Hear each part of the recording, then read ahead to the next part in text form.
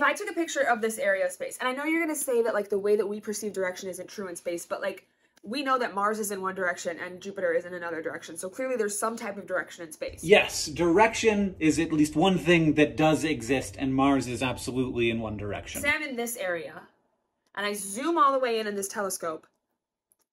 I'm going to get to the start of the universe eventually. Right, because, and this is, I agree, quite weird.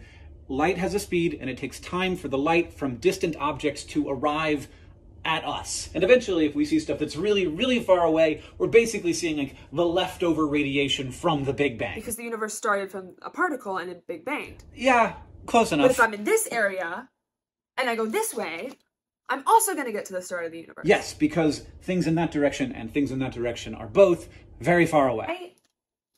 Hey, it's going to be okay. It's going to be okay. You're doing great. This is normal. You're doing great. The universe is constantly expanding.